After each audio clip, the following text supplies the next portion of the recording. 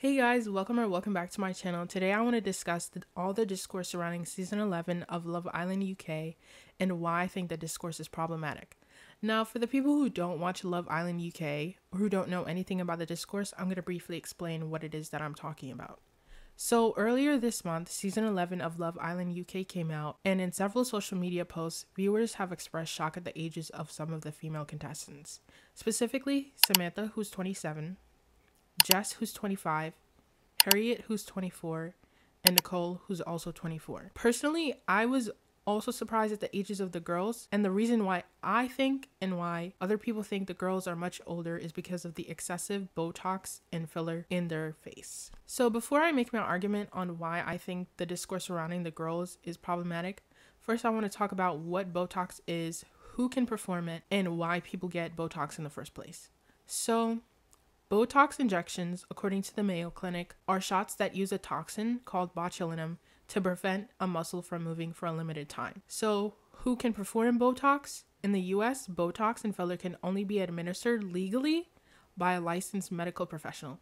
So, doctors, physician assistants, nurse practitioners, and dentists. However, in the UK, Botox is much more accessible and anyone can legally administer Botox. In fact, non-medical professionals can take a 1 or 2 day course to achieve their certification in Botox and filler injections. And several injectors actually achieve their certification at this company called Derma Medical, which according to its website is the UK's #1 cosmetic training provider. As for the cost of Botox, in the US the price may vary, but in big cities, Botox costs $10 to $15 per unit or per area of your face. So if you're getting Botox in your forehead, on the low end it may cost you around $300, but on the higher end it may cost you like $600. And in the UK, the cost of Botox is much more affordable. Prices can range from 100 to 350 euros. So, why exactly do people get Botox? So, for more practical reasons, Botox is used to treat people's neck spasms, sweating, an overactive bladder, a lazy eye, and several other medical conditions.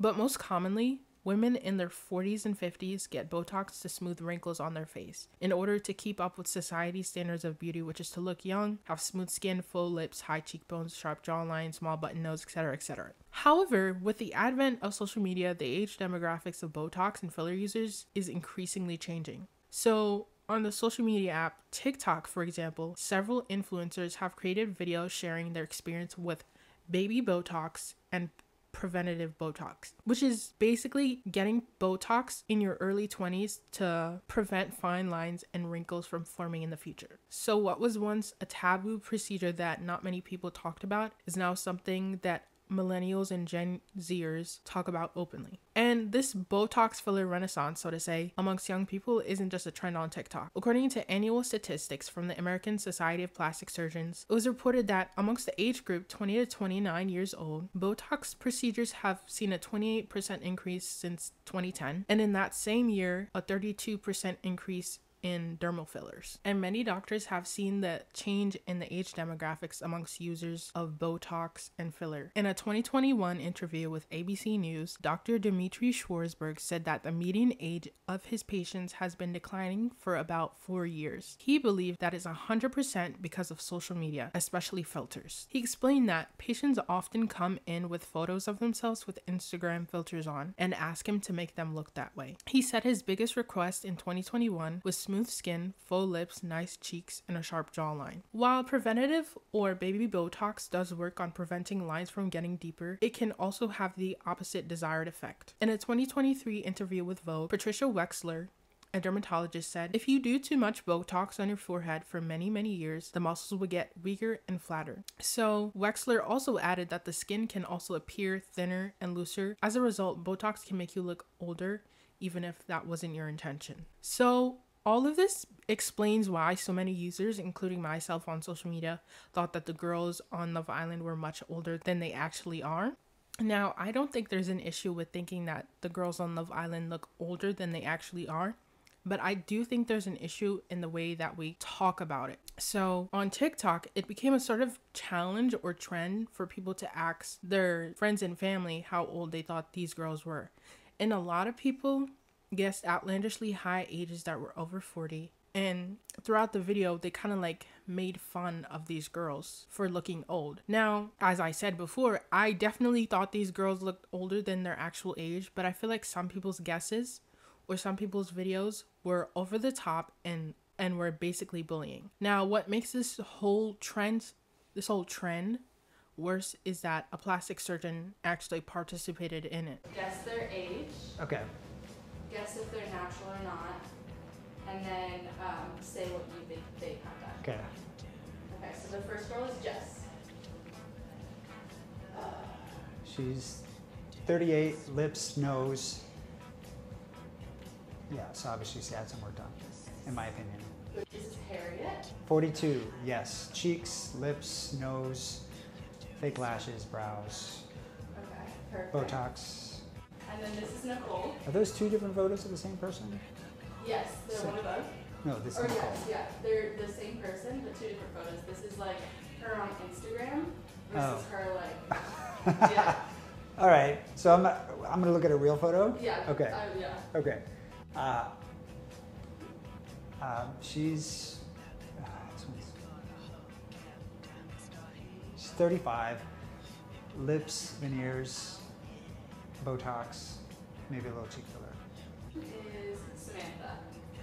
32, lips, veneers, nose, cheeks. Do you want to hear their Botox. ages just for fun? Yeah. Okay, so Samantha is 26. Oh God. Nicole is 24. Oh my God. Harriet is 24. Oh my God. And then Jess is 25. Wow.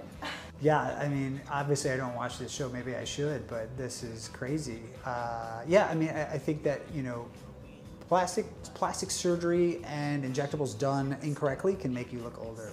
So, boy, I was really off. Now, maybe it wasn't the surgeon's intention to make fun of these young women. This plastic surgeon is a part of the problem. He's reinforcing toxic beauty standards that are set in our society in order to line his pockets.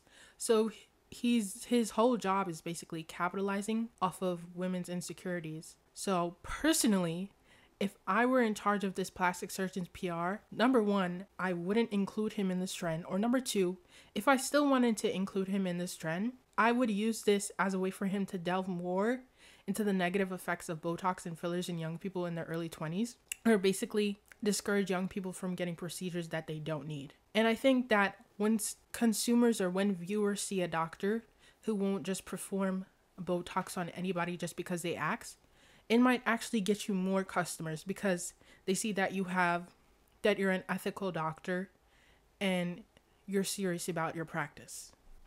In conclusion, I think that when we talk about young women like Samantha, Jess, Harriet, and Nicole, I think we need to shy away from belittling young women and approach the conversation with more empathy, because at the end of the day, we've all fallen victim to society's standards of beauty. The only difference between, take me for example, and the girls on Love Island is that they take more extreme measures to fit into society's beauty standards. Anyways, that's all I have for you guys today. Let me know in the comments down below what you think. Make sure to like, subscribe, and follow me on social media. And be happy, be healthy. Bye.